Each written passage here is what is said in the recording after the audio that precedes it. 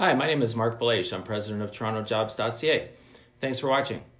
In this video, I'm going to talk about how to make a career switch and career change, however way you want to describe it. Sometimes opportunities come up where you can make a career change, and this may be one of those times. You will probably go through 3 to 5 career changes in your lifetime, and stats suggest that the average Canadian will go through 15 different jobs over the course of time. So this session will cover some tips on how to make a career switch and how to make a career change. So number 1 is evaluate your current role, or if you don't have a role, look at what areas of your jobs you were satisfied with, and think about the areas that you may be satisfied with moving forward. Number 2, make a list of what you want in your career. What would be your perfect job or career? When I did this myself about 15 years ago or so, before I started TorontoJobs.ca, I had made a list of about 60 items and on my list, and that ranged everything from location, what I wanted to wear, types of people I wanted to work with, and so on. So make a list of that, because that's if you're really pivoting in your career, and this might be that opportunity to do that, this is the time to make that list. You have some time, think about where you want to go and what you like to do. Number 3, think about your skills and interest levels and hobbies, and what changed over the last year, what changed over the last 5 years. Really think about those different areas, that skills that you liked, hobbies that you were interested in, because that may direct you in a different direction. And one of those directions may also be to open up your own business, become an entrepreneur. And that's definitely a different career change, but one that can be rewarding for you, depending on the person. Number 4 is update your resume. Make sure that your resume is updated and it speaks towards that new career, whatever that new career may be. Number 5, change your resume to highlight skills and experience relevant to the direction you want to go. So if you want to really pivot, make sure that the words and the information that you're using is relevant to that position. Consider and brainstorm alternative careers.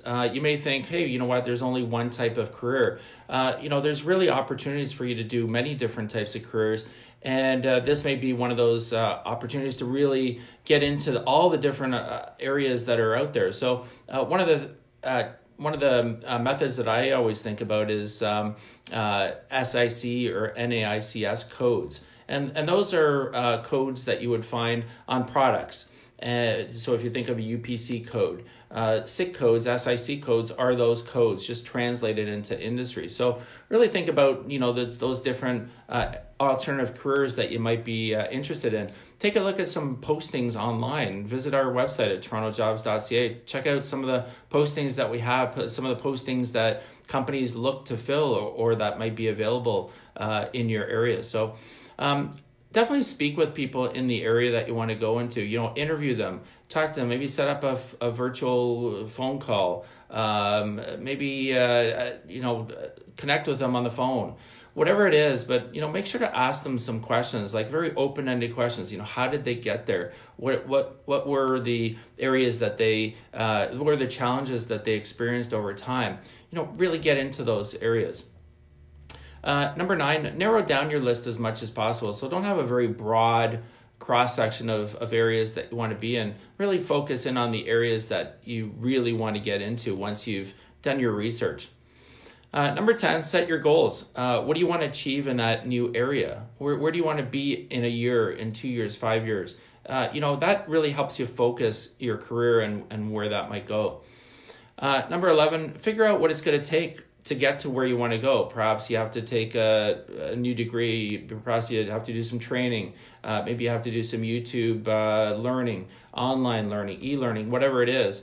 Understand what it's going to take. Maybe there's a degree or diploma or certificate that you need in order to meet the eligibility of where you want to be. Next one is, just make the switch at the right time. Like, don't just switch right away. Transition slowly if you have that option. The last thing you want to do, especially when times might be a bit more challenging, is to just redirect and you don't know what that career is or what that opportunity is all about. So, make sure to make the switch slowly. Make sure to cautiously have researched everything that you need to know, ask the questions, and that, once you do make that switch, to just slowly transition into it. Now, it could mean taking a part-time job. It could mean volunteering, which is my next point. It could be an opportunity to move into a full-time role. It's hard to know, but just really slowly transition to it, especially when you're trying to pivot in your career.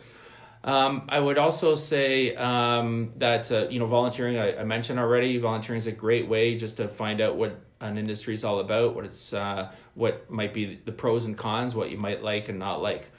And then my final point is, recruiters aren't the best path to make a career change. Recruiters tend to find opportunities for people moving from a circle to a circle or square to a square.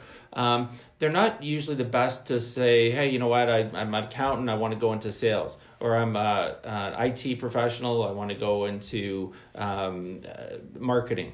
It's not the best way of making that move typically. So recruiters, that is. So if you're going to try recruiters to help you, just be very, very clear as to what you are looking for, and they will be more likely to help you if you come to them with a list. Here's what I'm really looking for. I've done all the research. This is what I want, because then they can be a proponent for you to their clients, to let them know. So in conclusion, chances are you will make a career change at some point in your life. Make sure to think it through, ask questions, have an open mind, and there's definitely opportunities there to make a career change, especially in this kind of environment. So again, my name is Marc Belaiche. I'm president of TorontoJobs.ca. How TorontoJobs.ca can help you out if you are looking for a new position, feel free to check out our website. You can visit our site at TorontoJobs.ca. You can search and apply to positions. You can post your resume as well. Great opportunity for you to find out what opportunities there are there. You can sign up to our newsletters as well. You can also check out my book called Tales from the Recruiter, which is on at the website talesfromtherecruiter.ca.